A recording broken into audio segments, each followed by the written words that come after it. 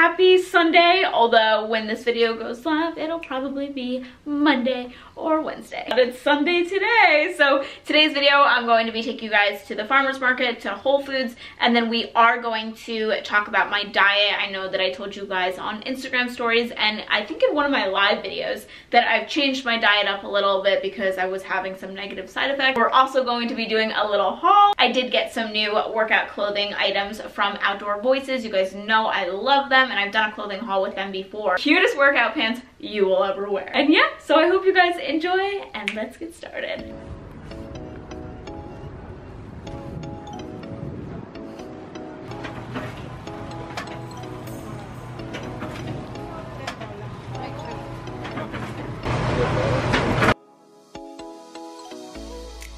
So yummy. So we got our pies for Thanksgiving, gluten-free because it's LA. And then we got our jackfruit tacos that we're just gonna eat now. You guys were telling me about this bread. It has 6 grams of protein. Now is that for 1 slice or 2? 1 slice, yeah, that's good. We found it. This creamer's so hard to find. Pumpkin spice. That's good for Thanksgiving too. Oh, still good, yeah. The gang's all here. Come here, say hi, Wyatt. Wyatt's got his butt to you guys. Hello, everyone. This has been my Sunday routine. Just chill, farmer's market. We went to Whole Foods and then just enjoying nature, not putting on a lot of makeup. I just have on tinted moisturizer for the sun because you guys know I'm crazy with like SPF and all that, but just like letting my body heal and breathe. The reason why I say heal is because I just got over the flu. I did go vegan January 26th, and for 10 months I was a strict vegan. Yes, I did have honey occasionally, but I was a strict vegan. No meat, no dairy, no nothing.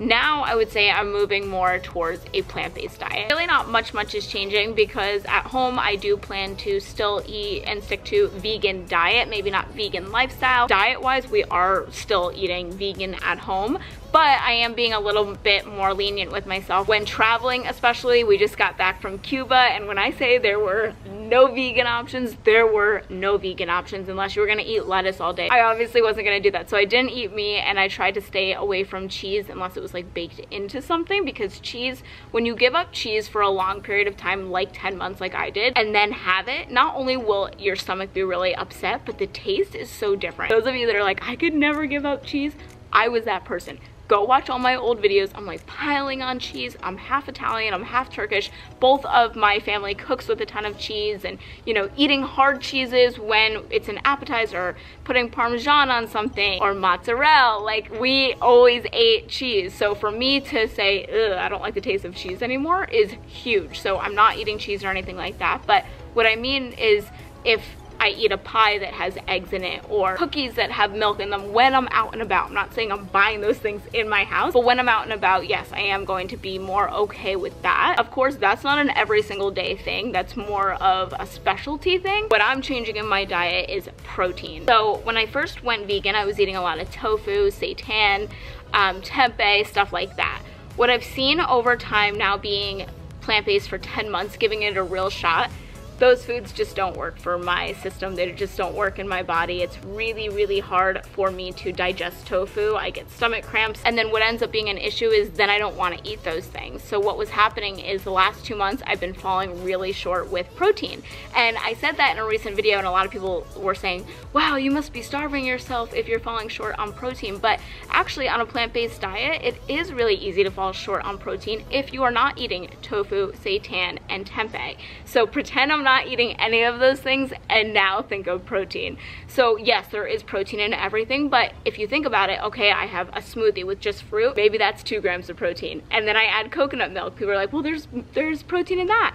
That's 1 gram of protein. Now I'm at 3 grams. You know, see what I'm saying? It's like, and then you have a salad for lunch with like all really great things. Maybe you're now at 4. For me, my doctor was saying women at least need 50 grams of protein, which is a lot less than most people think. Some people think we need hundreds. I was not making it to 50 grams when I was actually counting and seeing. When I was on vacation, I did eat tofu because they had a tofu burrito and it sounded really good, and I actually like the taste of tofu now, especially when it's baked or really crunchy.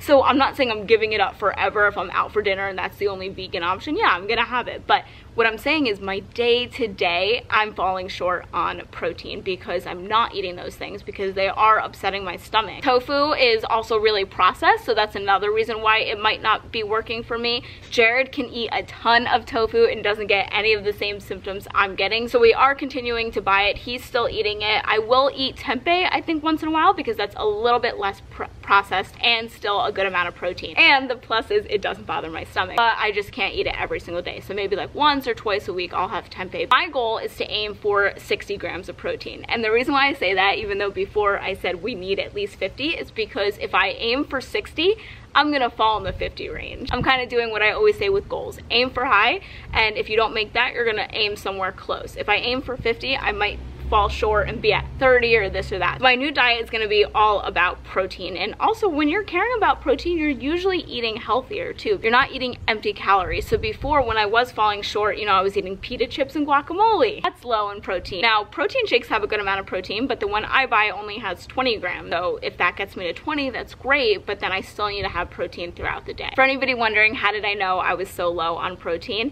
Well, it started with being extremely tired. After eating soy products like tofu, tempeh, and seitan, when I eliminated those, it went like 3 weeks where I was like, I'm not eating any of those things. You don't eat as much protein as you think.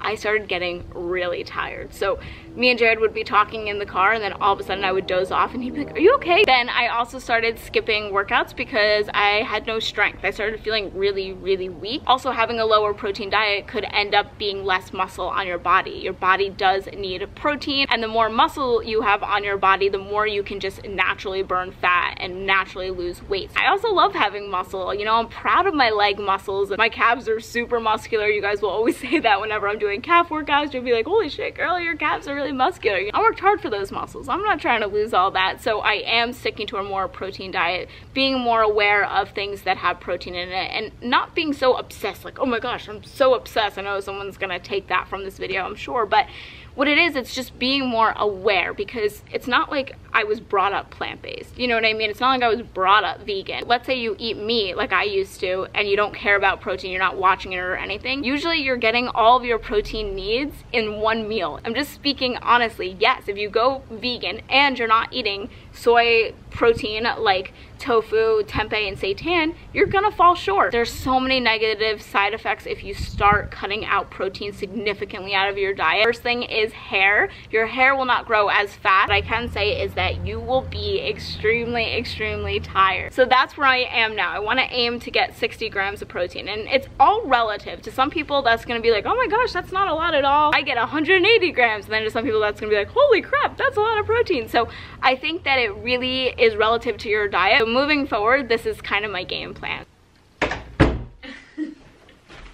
I love how I have Christmas over here and Thanksgiving behind us. So I don't know if any of this is going to be permanent. We had all this stuff from last year, minus that candle that you guys saw in my home goods haul. But yeah, I found a few other things that might work in the bedroom. I've just been so in the Christmas spirit lately, but I don't want to forget about Thanksgiving either. So I am going to be leaving my bedroom half and half. And then on this side we have Thanksgiving, so I still have my holiday pillows up. This is what I had for Halloween, but I feel like it also works for Thanksgiving. Now we're in my room, and I thought that we could do some unboxings and a haul and a try on haul. So I just got some packages just now. Sunday packages are literally the best. So we have a big Amazon package, and we also have some workout clothes. So I'm gonna try on the workout clothes first so I can show you the fit and show you the style and all that, and then we will tackle the Amazon box, which I think is some stuff for Thanksgiving. The workout clothes that I'm going to be showing you are from the brand Outdoor Voices. I have done a clothing haul with them before, and you guys loved it. And I have to say, they have easily become one of my favorite workout clothing brands. I always call them my earthy brand because their website is so earthy. Hiking, doing activities, all the stuff that I like hanging out in nature, hanging out in their workout clothes, working out. It's not an intimidating clothing company. I feel like some of these workout clothing companies are so intimidating nowadays. That's why I love working with Outdoor Voices. We are collaborating on this video together, and I just really like their clothes. I like their style, but most importantly, I love the way they fit. Really are for the everyday girl, whether you are working out in your workout clothes or going on a hike or doing some sort of activity, working out at the gym, working out at home. I feel like they have styles that work in all areas of your life. So I am gonna try everything on, but I first just wanted to show you everything. So how how cute are these pants? I'm literally obsessed with color blocking. So they're like a navy blue up here, and then they fade into a gray and then a white towards the end. I love these pants. I also have the same pair in a more pink color. I showed you guys that in my last haul, and one thing I love about color blocking is they make you look more muscular. I feel like they lift everything up. I also got this bra again because they really do hold you in. I have this in black. The other color I have is either white or a cream color, but I love this bra. And then last but not least, I got a pullover t-shirt, which is great in the morning. I usually wear my sports bra, a long sleeve on top, and then my teddy jacket over, and that's how I go to my workout classes. First, I want to talk about the top, just because a lot of you guys will reach out to me and ask what I look for in sports bras, because you know I have a fuller chest. I got boobs when I was 12 years old. Not gonna lie, it was actually the worst day of my life. I was like, wait, mom, I have to start wearing a bra. And in 4th grade, I had a B cup. In 6th grade, I already had almost D's. So yeah, I've had big boobs my entire life. One thing I can 100% say as far as sports bras go is ones with bigger straps like this, instead of like those like skinny, cute straps, which I still buy those because I'll wear them under t-shirts, or I'll wear them to bed or just around the house. But this one is great for my ballet cardio that I do. I wouldn't necessarily like run in this bra, but then again, I also don't really run. And these are the pants. How cute are these? Color blocking is so flattering. The other thing I want to say about the top, why I love this top, is I do feel like it lifts them up, because sometimes if you do have bigger boobs and you wear a sports bra, you can look like a uniboob. It just looks like one giant boob. So I like ones that go straight across, or give it a nice shape. Some bras that go straight across, they will fall out the top, you know what I mean? And they're just right there. This fits so snug. But anyways, back to the pants. What I love about these pants is it really lifts the booty, holds in the waist. You can even wear these just out and about with a t-shirt on, which, by the way, let me put this t-shirt on. I love this outfit. I'm wearing this tomorrow to my workout class. This is so cute. I'm gonna wear this on top tomorrow's outfit, and what I usually do with shirts like this is I take the end like this. Sometimes I even cut shirts like this, but I'm not gonna cut this one because this is a nice shirt. I had just a little knot, super cute, right? Easy, bam, there's your workout outfit. I feel like I would also wear it like this too, just like running around town, going to errands after my workout class. That's usually what happens. I'm done working out, and then I go grab a cup of coffee, or I have to pick something up, or whatever the case may be. What's really cool is Outdoor Voices is giving my subscribers a discount again. They will give you 20% off your first order of $100 or more. Just go to outdoorvoices.com/Sam, and my promo code is also Sam. Also, they do have men's stuff too, so if there's a special person in your life that you want to get gifts for, it is holiday season, so now could be a perfect time to get a head start on some holiday shopping and all that good stuff. I will have that all down below, my discount code and everything. Oh no, it's not plates. This is actually not what I thought it was.